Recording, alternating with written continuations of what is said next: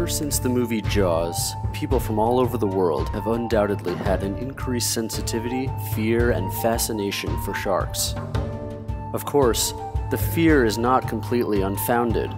The US has suffered around 2,000 shark attacks since the year 1900, and South Africa has suffered 554. South Africa's East and West Capes have been the targets of the most recent attacks, while the Americas, North and South Carolinas have been particularly newsworthy as of late. Both South Africa and the United States suffer these attacks, but the countries differ substantially in their response. The classic American response is one of intense fear and fascination, emotions that are due in part to media heightening, Jaws, and the Shark Week phenomenon. Meanwhile, the typical South African sensitivity toward sharks is actually one of understanding and acceptance. That is, South Africans tend to see the situation more pragmatically.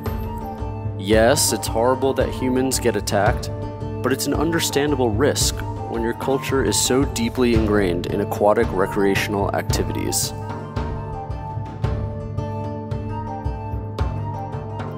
The number of shark attacks is greater in the US, but that doesn't explain the full picture. After all, South Africa remains the only place on Earth where great whites breach ocean waters up to 10 feet, a terrifying sight to witness. While efforts to educate the public on sharks has helped repopulate numbers to a degree, June's uptick in attacks across the world may cause the latest hurdle in the animal's preservation. For more fascinating comparisons between South Africa and the United States, visit steenkampsa.com.